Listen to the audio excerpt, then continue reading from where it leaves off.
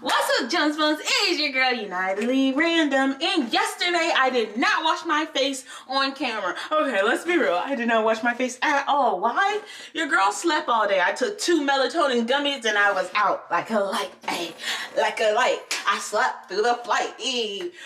So we're back today to just pop back in and start back washing my face, because let me tell you, Rome wasn't built in a day, and taking care of all of this, take a little bit of time. Y'all might see Stu in the background.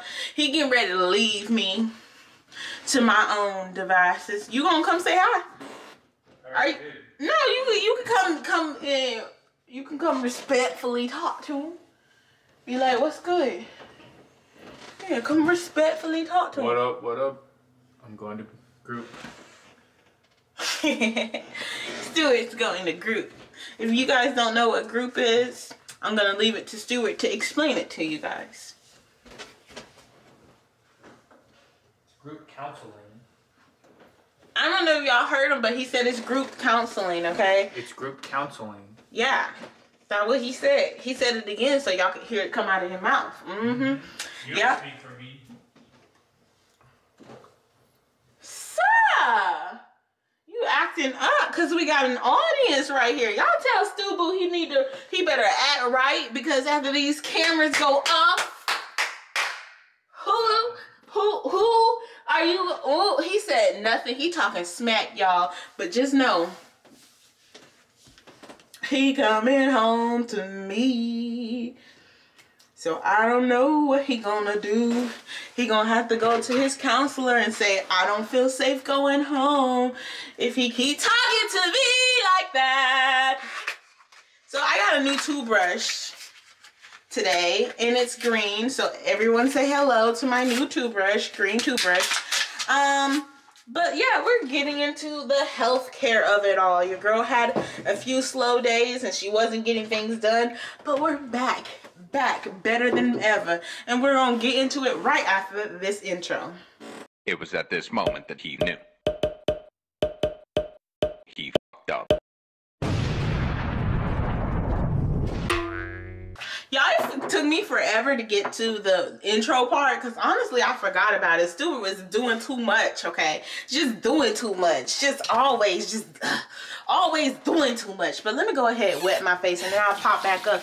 And let's talk about talking about things. How y'all doing? First things first, y'all know I like to know how you're doing, how things going in your life. Now, I also did not wash my face last night, but you know what I did? I took a hot rag to my face, okay? You know, my face still feel moisturized. It still feel like I'm putting stuff on my face. I've been putting lip gloss on my lips as well, because like I've been talking to y'all about, I noticed around my lips getting darker the more I use this product. Okay, this product said no discrimination, but we only gonna even the skin tone where you put me, okay? And you're not putting me on your lips, so I don't have to do nothing there. And I'm like, okay, cool.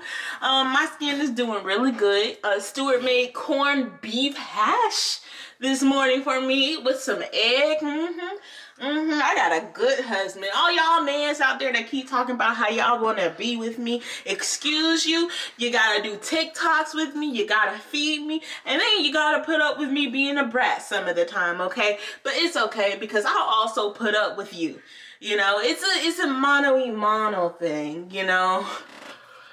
But at the end of the day, I thought about something today, okay? And I thought about how many times I've tried to leave Stuart, okay? And I mean, before the relationship, during the relationship, I am a runner. I'm a track star. So I will, anytime things get hard, I will want to run away, okay? Let the church say amen. Oh, it's just me? Okay, well, it's just me. Excuse me. I had a childhood that told me if things got tough, you walk away, okay? And that's one of the things, along with multiple other things, that have been affecting me in my life. And I am quick to want to run away from something. So let me rinse this off. Now, the problem with wanting to run away as an adult, the problem with that is you can't just run away from your problems, okay? Honestly, you couldn't run away from your problems as a kid. And I don't even know why. this train of thought. But when the going gets tough and I feel like I'm not enough, specifically good enough, I want to get going, okay? And we got this far with every time I try to leave, Stu will stop me and be like, girl, where you going? And then the one time he didn't stop me, I was like, girl, where you going? Okay, sometimes I just gotta walk away from a situation because I will say some things that I don't mean, okay? But then I will say that I meant them because I don't takesy backsies the words that I say. I don't care if I was emotionally unstable when I said them, I meant it, okay? Sober Alia is going to say that she meant what unsober Alia said, because at the end of the day, some part of me must have been saying that for it to come out, okay? That is how I believe, okay? Drunkenness is not an excuse. Not saying that I'm drunk when I'm saying these things. I'm completely sober, but I am high on the emotional anger of life, okay? You feel me? When I am high on that anger, when I am high on that anger, well, I am liable to say or do almost anything. Now, I'm not gonna kill, steal, or cheat. What you just throw up here? You'll find out when you go to bed. Okay. Bye. But I'm not liable to kill, steal, or cheat. But you know, your girl will say some mean things, and she won't turn the other cheek, if you feel me. So, in these situations, I am so thankful that Stuart does not let me go away or walk away from him, but also he need to let me walk away from him too sometimes, okay? Like, I'm not talking about the end of the relationship, but when your girls tell you, hey, let me go in the other room, you don't follow her into the other room and tell her that she's running away from the situation, okay? I'm not saying this is a situation that we went through. I'm just saying, okay? Anyways, one of the things I wanted to say, because it popped into my head that today I talked to Stu, okay, and we were talking about some things, and I felt like he didn't really appreciate how I said things, okay. Now, this anxiety that grows up within me, it comes from childhood. You say something to someone and they give you the silent treatment. My mama gave me the silent treatment for a whole month at one point, like, and I was literally like begging for her to speak to me, but he wasn't responding to my text messages. So in my head, I'm like, Stu isn't the type to give me the silent treatment. But if it were to begin today, he is giving me the silent treatment and therefore he hates me, okay? What if he left me at work, okay?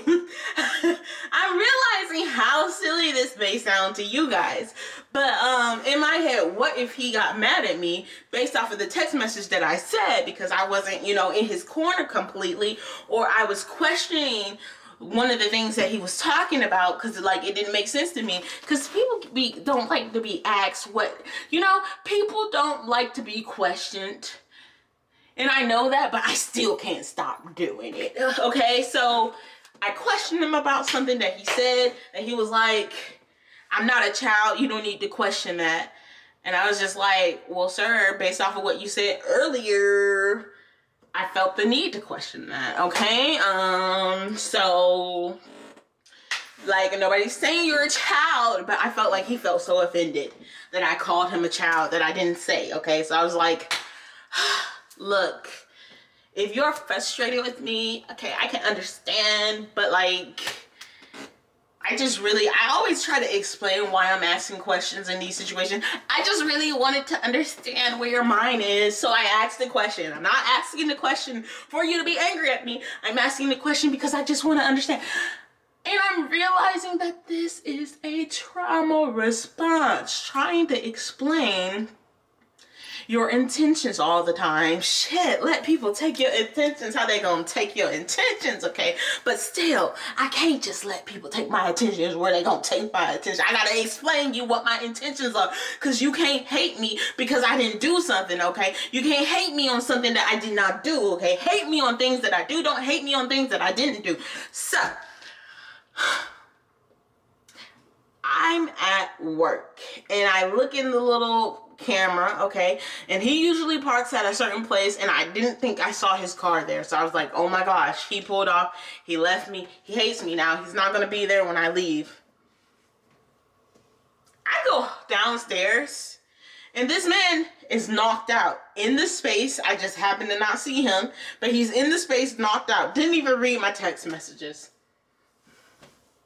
But like, I was in my mind like, oh my gosh, what if he wants to leave me? What am I gonna do? And then I told myself, well, every single time that I tried to leave this man, he would not let me. So like, for damn sure, if this man ever wants to leave me, I'm gonna be like,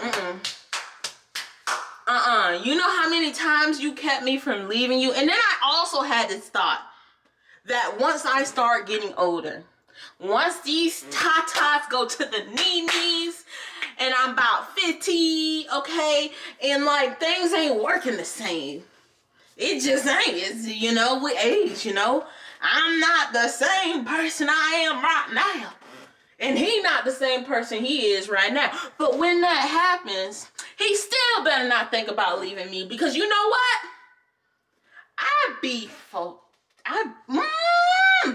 Let me tell y'all my thought process real quick, okay? This might seem silly because, like, slick it is, okay? Let's take a moment to be like, yeah, this is a little irrational, okay? But let's be irrational for a moment. Stay with me.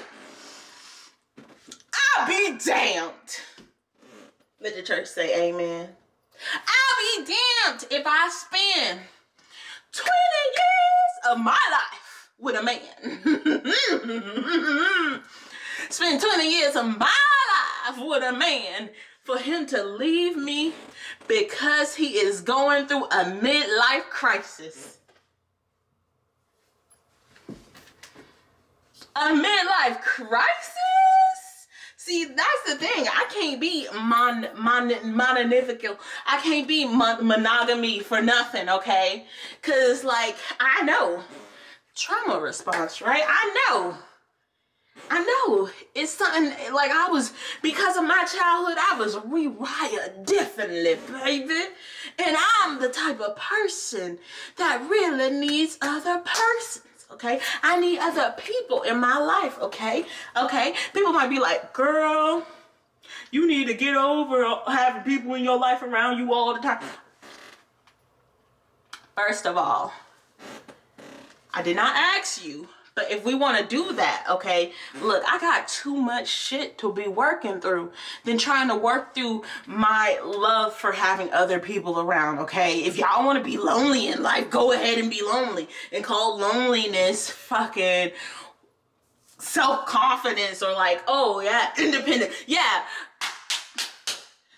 Call loneliness independence, but I don't want it, okay? I want somebody around. I want to be able to turn around and have a conversation with somebody, okay? It'd be lonely out here for a pimp. Lonely. So anyway, long short story, Stu can't go nowhere. See how many times I tried to leave this man's because I was being emotional that day, and he was like, no, we're gonna work through it. We're gonna work through it, me and you, baby, me and you, baby, forever for life. And I'm just like, sir, I wasn't even leaving you. I was just going to the bathroom, calm down, okay? But after all that mess that we done went through to get to this point, we stuck with each other. Shit, we married. This one going on 2 years of marriage. Might as well be going on 30, because at this point, me and him must never part. You know, this man had a nerve. He had the nerve. We was in Target today. This dude was like, I was talking to him, and I was like, I think I'm finding out that I am a lot gayer than I thought I was. And he was like, that would not surprise me. And I'm like, Sarah. And I was like, well, what if that means that I turn to you and I'm like, Stu, I decided that I'm done with men and I want to leave you for a woman. And this man had the nerve, the audacity to tell me that he's actually thought about it. And I was just like, and I'm like, what is making you think about this? And he's like, the amount that you like women. And I'm like, does that make you insecure? And he's like, nah. And I'm like,